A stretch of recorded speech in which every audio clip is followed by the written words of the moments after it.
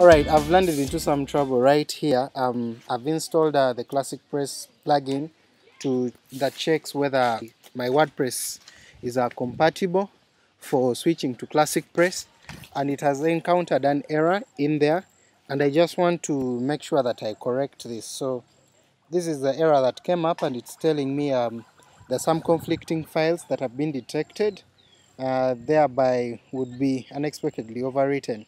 However, when I try to keep on going down, I realize they tell me, sorry, we can't switch this site to ClassicPress. However, I've been given something that can help me solve this. So when I look in the conflicted files in the browser console, all I need to do is just go to inspect image in my browser, and then I'll just go to the console here. When I look at the files, I see there is only one file that is listed here, which is composer.json, and that is because ClassicPress right now comes with the ability to work with a composer to install your dependencies and so on. So what I'm going to do is I'm going to just go into my local server, and then I'll go to my local install, which is Classic, and then I'll just see this composer.json file.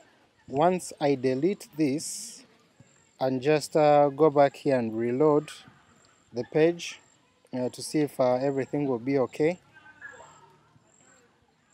Yeah, we get no conflicts right here, and then we're able to switch to ClassicPress. So when I hit this button, I'll be able to get everything downloaded right onto my server. Yeah, ClassicPress is good to go. Everything has updated, and I'm able to get the latest version, and I'm ready to work with my ClassicPress. If you find any other troubles, please let me know.